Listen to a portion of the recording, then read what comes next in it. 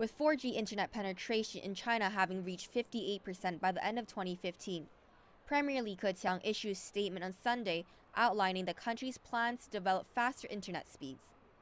He added that China is particularly looking to cut internet fees for small and medium-sized enterprises.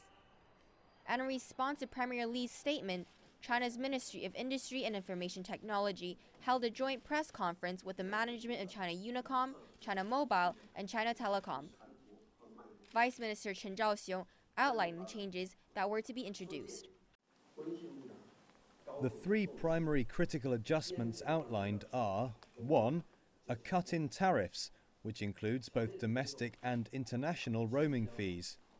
It is hoped this will help small and medium-sized enterprises to become more technology and internet-driven, as well as promoting information sharing and better communication among people and companies. It is said that this measure will have a positive effect on 22 million enterprises. 2. Increasing domestic internet interconnection bandwidth.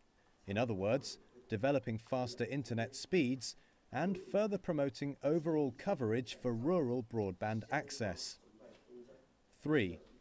Facilitating a safe and open internet space, promoting healthy competition, improving cybersecurity, and regulation of internet-based activities. The Ministry of Industry and Information Technology has outlined plans to develop faster internet speeds.